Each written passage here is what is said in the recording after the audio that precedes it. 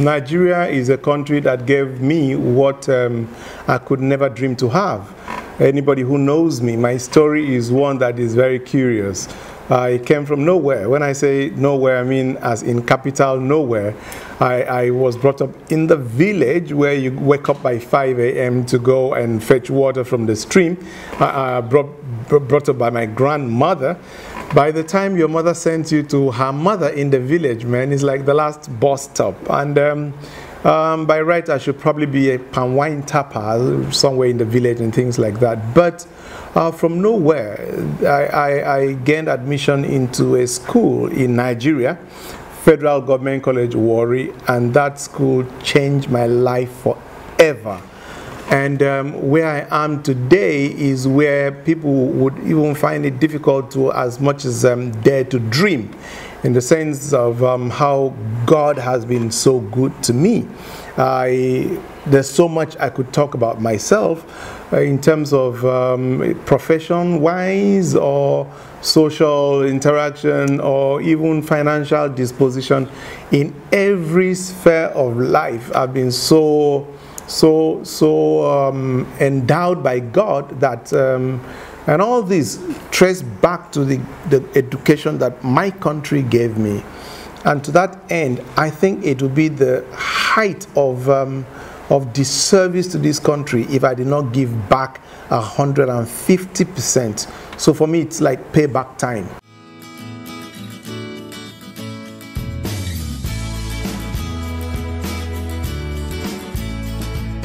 Nigeria is a disappointment to the world.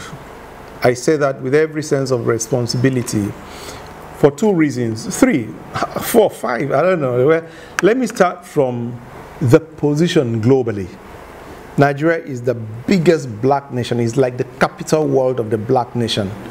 And that is no mean feat.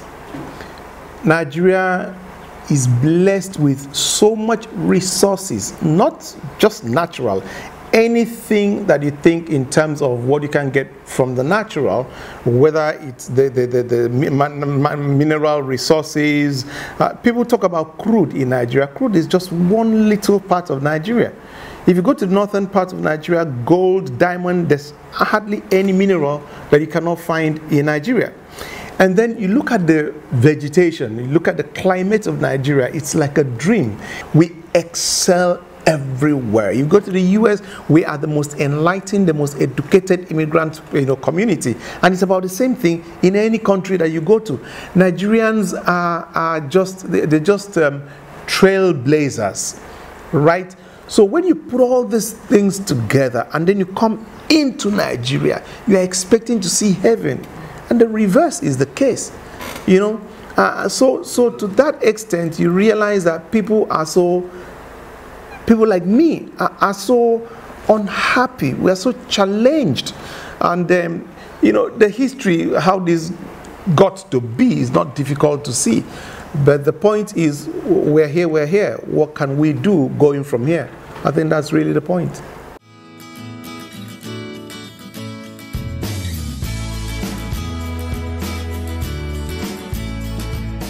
What we can do is, we have a very smart set of people. There's this thing about native intelligence that is just it in Nigeria. There's a group of people that we call politicians. They have mastered us like the back of their palms. They know how to manipulate us. They know the things to tell us to keep away and let them do what they are doing. So the first thing is that they tell the elite, they tell the enlightened people, politics is a dirty game, don't get involved. And if you try to get involved, they smear you. And the smear campaign is such that they just look. I'll tell you a little story that will blow your mind. A guy was doing very well. He got into the political sphere. He's been helping his people. He wanted to do politics. So what did they do? They realized that if we allow this guy to go to the polls, he's going to win. So what they did was they just jumped his fence and slaughtered a goat, okay, and let the blood be there. And then the day of the election, they brought the police that they have intel that the man was doing ritual killing. So they got there and there was blood on the ground, and of course the man was taken to the police station, so he could not be there. I mean, with such a thing, you can't, what is the election? You've got to go and answer. And only by the end of election, you know, they now came back and said, oh, sorry, we've done tests of it. It's actually not human blood. It is that of a goat. Now, the point is that the election has gone. The man has been disfranchised. He came from the US and he can't wait to go back, rush back home. Don't go near politics in Nigeria. It is dirty. These guys will do anything to you. So they are able to scare off the people that can make the change. What do we have today? What we have is, you know, there's a line that draws between politics and governance. Governance that is based on, you know, the fundamentals of progress, of success. You know, when we are able to do this, then we are able to harness the resources that we have as a country and do the right thing the right way, so we get the right result. And I want to tell you that in less than 2 cycles, 2 political cycles, let me say maximum 3, in less than 12 years, Nigeria can come and become the envy of the globe, because all we need is here, and that's the simple truth.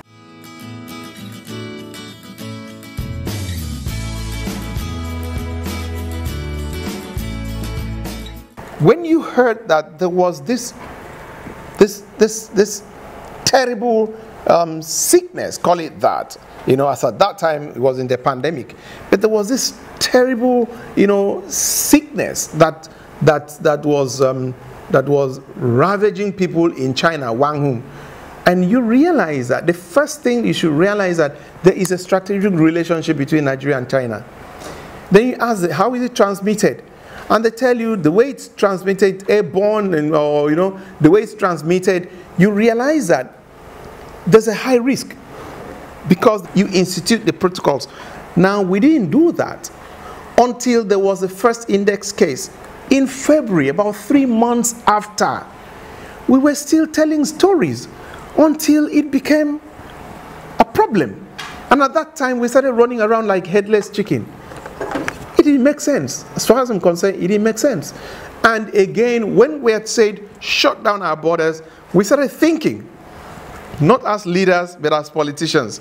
Oh, my friend is still in Dubai.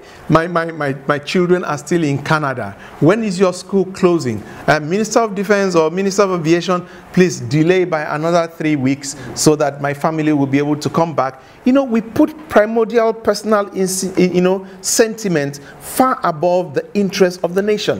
When you tell people, wear your face mask, these are things that are alien to us. What do you say? Oh, bros, cover your mouth and your nose.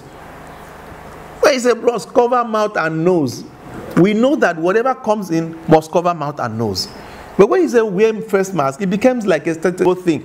We're really not seeing this wearing face mask. And it's sad because we need to wear the face mask.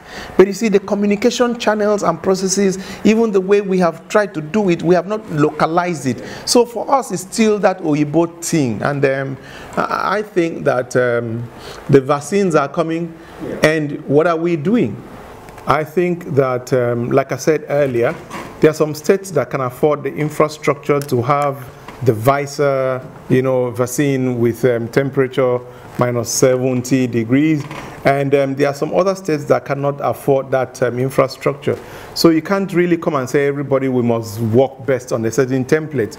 You have to look at the peculiarities. So I believe that the governors are doing well by wanting to embark on their own accessing of the vaccines based on their peculiar circumstances and needs. Also, the number of people affected, they vary per state. So the states that feel that this is actually a major problem to them are likely to want to put in a little more money. And there are some other states that feel they are really not as much affected as others, going by the numbers and the testings and everything. So that is on one hand. But the ones that have been procured by the federal government, what bothers me is how opaque that they are getting about the system of distribution. And I want to say that unless they prioritize the health workers, If for any reason the health workers feel disenfranchised and they start to like play safe, I think that's going to be a terrible situation. But when they feel that they have been properly accommodated, it might not go through all of them, but just that feeling that they have been properly accommodated is going to be some kind of, like we put in Nigerian parlance, a ginger for them, which is more like getting them more inspired and motivated. That's a better word for it. So I think that we should really come clean with this matter and pay more attention to the health of the people and not so much on how much we're going to make. And I think that, again, finally, the rate to which we embark or execute some of this agenda tend to give the impression that we're just kowtowing to the international community.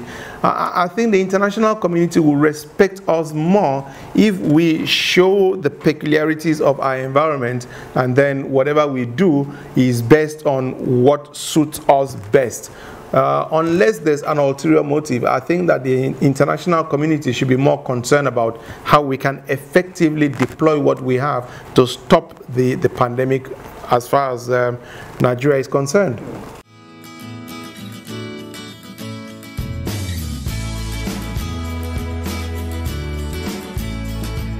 We should stop fooling ourselves.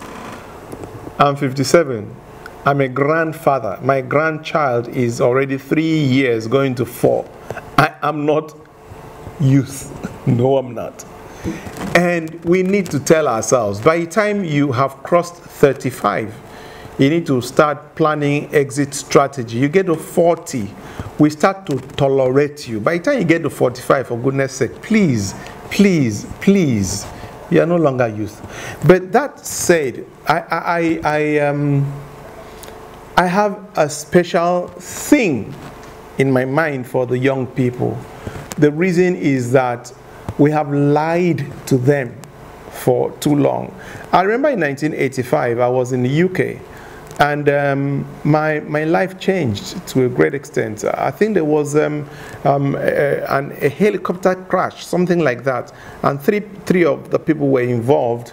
If I get my these things right, one of them was about 19, another person was 21, the other one was like in between, and each of them, 2 of them were actually married. They had kids. Okay, and I thought to myself, these are people 21 and their parents. And here we are, at 20 you are a small boy, at 25 you're a small boy. And I was below 20 at that time, and it got me really thinking, and I sat down and I realized that I got to change my lifestyle. And that put me on a different frame of mind. So I had my first degree at 21, my master's at 23. At 24, I did my national service. At 25, I wedded. I actually wedded at 25. At 30, I'd had my 3 children. Okay? So, because I had a plan, my plan was that at 50, I wanted to have my 3 children, you know, as graduates. And the only way I could do that was to have my last child when I was 30. And if I wanted to have 2 children, I needed to marry at 25. So I worked it back to when I was a teenager, and that gave me that inspiration, and I worked towards it, and it worked. And it's one of the best decisions that I've made in my life. Here I am at 54 or 57. At 50, my 3 children had actually graduated from university. So it's just my wife and I. At 53, I became, so the peace I enjoy now, I'm not doing school runs or thinking about to pay school fees. Any school fees I pay is not obligatory, it's not mandatory. It is just a social service, so to speak.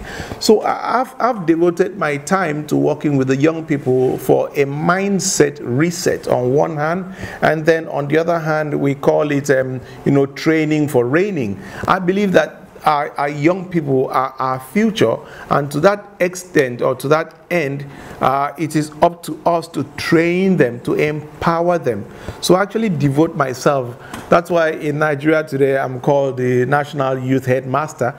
And why it's Youth Headmaster is because, man, I carry the rod and I have the carrot.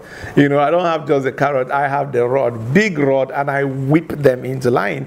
And in UK you may not understand the headmaster concept because of the educational system, but we have this, primary school after nursery, but basically a lot of people don't go to nursery. It's a primary school before you get into secondary school. So that's the head of that primary school is a headmaster, and the primary school is a molding stage. So I'm called the National Youth Headmaster because I actually whip the young people. Sometimes I have programs that I put them inside a hall and talk for 4 hours non-stop. You know, it's a drain on me, but it's just to tell the youths that you can be focused. And they make certain sacrifices before we start the program. Number one is that you can only go to ease yourself. Number two is that your phone must be switched off. I cannot hear. So you tell the youth they can actually switch off their phones for a period of, 4 or 5 hours, and nothing will go wrong. So we realize that by the time we go through a session, they've learned concentration, because usually we have this fast food approach to life, and it's over, and we don't want to, it's like Twitter, short quotes, but life doesn't work that way, man. Sometimes you've got to just sit down and learn the art of patience, learn the art of waiting. There are basic fundamental value systems that you've got to inculcate if you are going to bring out people that are world leaders, because time comes as a leader when you need to sit through a conference. But you realize that these days leaders come for the opening ceremony and they go away, and that's not. You need to be able to sit down on strategy sessions and sit down for 4 hours, for 5 hours, sit down and just take a coffee break and come back and sit down all day. No, these are the things we've got to start to train our young people.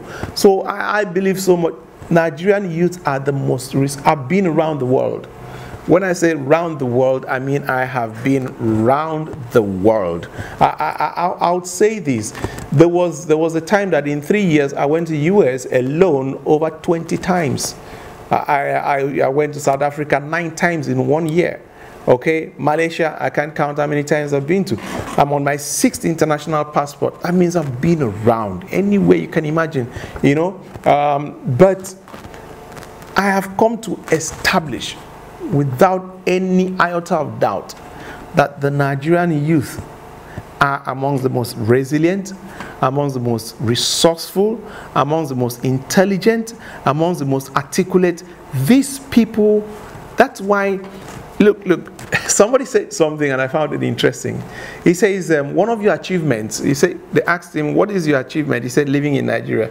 That, living in Nigeria is one of his achievements. You need to be a man to be able to live in Nigeria. That's why when you get outside of the country, you just excel. Nigerians are just excelling anyhow, because this is a camp of some sort. It's a training camp. And I love Nigeria, by the way. I love to be here.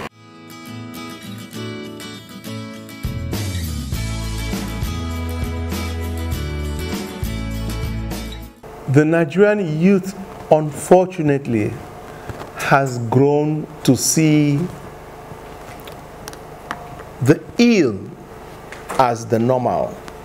I'll give you a little example. A little boy was going for a birthday party, and the uncle was taking her there. It was about 6-7 years. The police asked for this document, he brought out, asked for that document, he brought out, asked for the other document, he brought out. And, this little child, time was going, his friends were calling. He saw his uncle as being very stingy, very, very tight-fisted. What he should do, he just called, uncle, give him 20 naira, let's go. What does that mean? Just give them the money, let's go. Because that child has grown with the mentality that this is the proper thing to do, and that this uncle is just being stingy. On the other hand, the uncle is a man who believes that the police should do their job, they should not be given tips, not even tips this time, it's bribe, because like you're bribing your way. He thinks that's the proper thing to do. The little child has been taught to believe that, look, you just go there, tip some money, and you're off. Now, when a child grows up with this mentality, how does he start to see evil and see good? How does he sift between what is right and what is conventional? So a lot of times we have expectation of the young people, and we've not asked ourselves, what have we put in them based on which you should have the expected outcomes? So I think that in the political system, the young people have come to see politics as something that really doesn't belong to them. They've come to see politicians as people that they have to kowtow to, people they have to claim loyalty, allegiance, because the older people have created a dependency syndrome, very, very conveniently so, and they have so reduced the value of the young people so that they can get them for next to nothing. As a result, you cannot empower somebody that you want to use as a slave. So our youth are not being empowered. You are dislocating the educational system, so our youth are not getting proper education that leads to enlightenment, which is the biggest form of empowerment, because if you don't know, you don't know. So these things are the things that we, the older ones, like what you've been trying to do, are things we have to do on the double to start to set up schools to train, to enlighten the young people, to show them the alternate side of life, to let them see the inevitable concomitant of the way they are going, that they have no future, to let them know that they can actually be the leaders if they can make little sacrifices, if they can lead to interrogate the system. You want me to do this, why do you want me to do it? Okay? And you ask yourself, sometimes you strip your future to enhance your present. Okay? You can tell somebody who wants to pay you this little 10,000, 5,000, and then you can say, sir, I need money. I know it's good, but I want to ask you, really, what is your policy? What's your dream? What's your vision? What's your plan? What's your strategy? What do you want to do? You want to be a governor? Good enough. And it tells you, oh boy, give them 10,000. And they say, sir, we need the 10,000, but we just want to know what your game plan is. By the time you do that, people are compelled to go back and sit and think. And then we now start to have a political process that is informed. After the Constitution of the Federal Republic of Nigeria, or let me say after God, the next most important institution is government.